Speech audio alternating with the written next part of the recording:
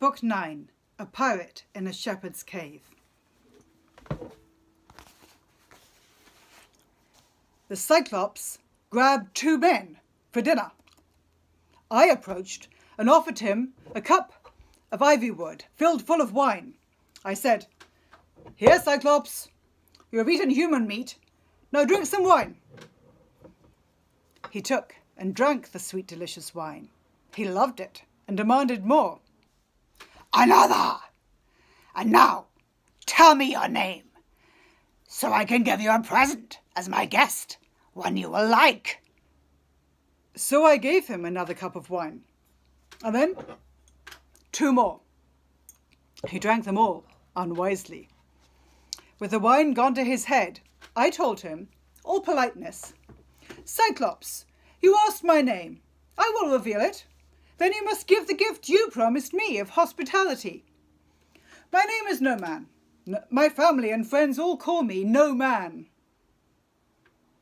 He answered, with no pity in his heart, "I will eat No Man last. First I will eat the other men. That is my gift to you." Then he collapsed, fell on his back and lay there, his massive neck askew. All-conquering sleep took him. In drunken heaviness, he spewed wine from his throat and chunks of human flesh. And then I drove the spear into the embers to heat it up and told my men, "Be brave." I wanted none of them to shrink in fear.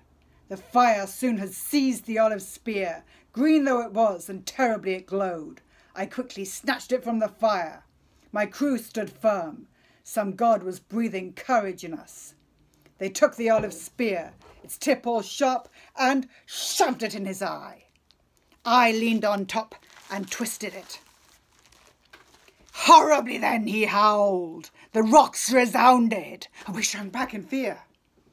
He tugged the spear out of his eye, all soaked with gushing blood.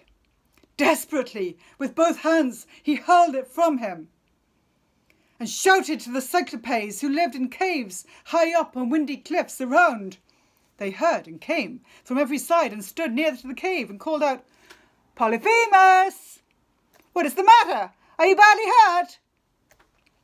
Strong Polyphemus from inside replied, "My friends, No Man is killing me by tricks, not force." Their words flew back to him. "If no one hurts you, you are all alone. Great Zeus has made you sick. No help for that. Pray to your father, mighty Lord Poseidon." Then off they went, and I laughed to myself at how my name, the No Man Maneuver, tricked him.